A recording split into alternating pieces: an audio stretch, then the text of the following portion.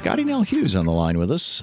Scottie is, let's see here, chief political correspondent at USA Radio Networks. USARadionetworks.com is the website, and you can tweet her at Scottie N. Hughes, Hughes, ScottienHughes. Hey, Scottie, how you doing?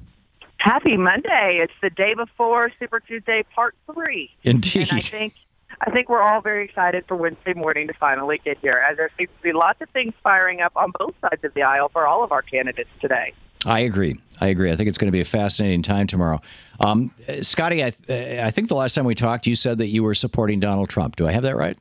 You're right. I'm an official Trump surrogate, so I do get to speak on him. But I think this is one issue where I think you and I might be able to honestly agree about, and that comes to you're a very strong constitutionalist. You're one of the strongest, actually, I know, on the other side of the aisle, that believe in protecting constitutional rights, the First Amendment, freedom of speech.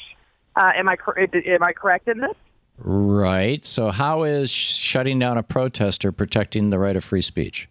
Well, I'm talking about Friday night shutting down a rally is hurting free speech. Oh, the government did not shut down the rally. The First Amendment protects you against government interference in your right of free speech. And Donald Trump pulled the plug on that rally. And he said at the time he did it at the advice of the police department. The police department has come out and said we never advised him to do that. So Donald Trump pulled his own plug. Well, he did pull his own plug, but he did a device of security. It was not just, he did a device of law enforcement, which includes, there are several agencies right now, including Secret Service, which is of the government. You're right, he did pull his own plug for the idea of security, but what we saw was after MoveOn.org celebrating, saying that they won. They were the ones that shut down Donald Trump. They were the ones that silenced Donald Trump.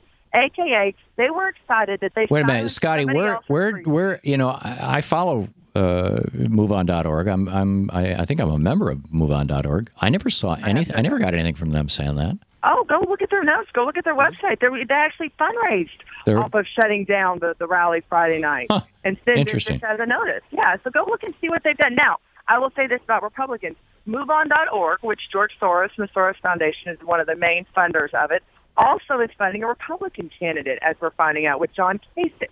Governor Kasich out of Ohio. The Soros Foundation, with his sixth largest donation this presidential campaign season, donating more than $200,000, according to OpenSecret.org. So it looks like there might be some collaboration right now between both. If you want to talk about unifying, well, at least those sides are unified against one guy, and that would be Donald Trump, and suffocating the First Amendment rights of those who support him.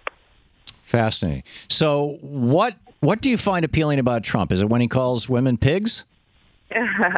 Now, let's talk about this. You have to admit that Mr. Trump, you cannot believe that he is sexist. You cannot believe that he is racist. Nobody has yet... Actually, I believe both. Well, what has Mr. Trump said that is racist, Tom?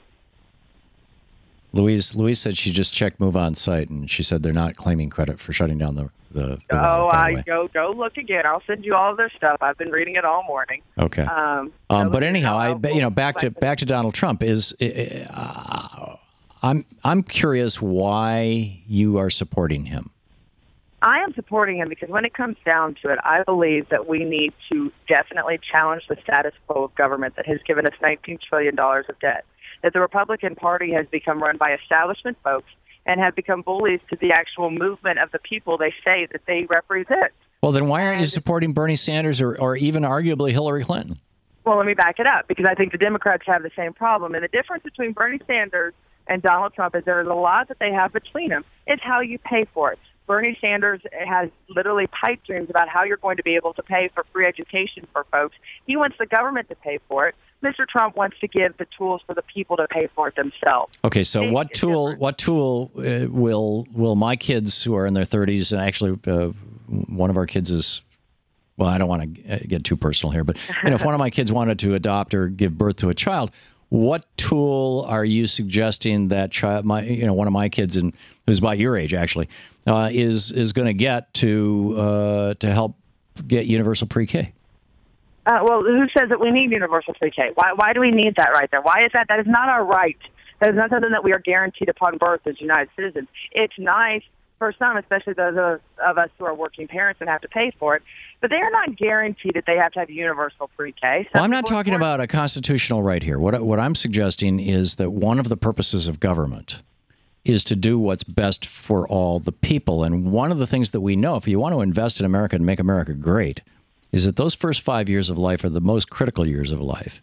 And for many kids, where mom has a bunch of kids or is working, both mom and dad are working, or there's no dad, whatever, universal pre-K is the thing that gives us, I mean, we're 27th in the world in terms of education, and part of it is that we're one of the few industrialized countries in the world that doesn't actually invest in its children. Now, I get it, Republicans want to make sure that there's lots of children. They want to make abortion illegal, but once babies are born, they say, hey, screw you unless you're rich.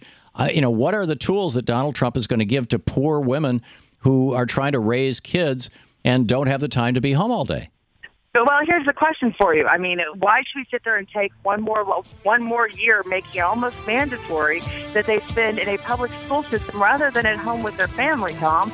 I mean, they're already starting out at 5 years old as it is, and are going to. I mean, why sit there and force my child at 4 years old to go to universal pre-K? Because that's more. I'm not talking about forcing, Scottie. I'm not talking about forcing anybody.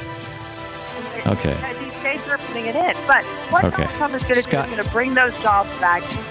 Okay, hang on just a second. You're listening to the Thom Hartmann Program. Call 202-536-2370. You can read all about it over at ScottieNellHughes.com, and you can tweet Scottie at Scottie, Scottien Hughes. Scottie, thank you.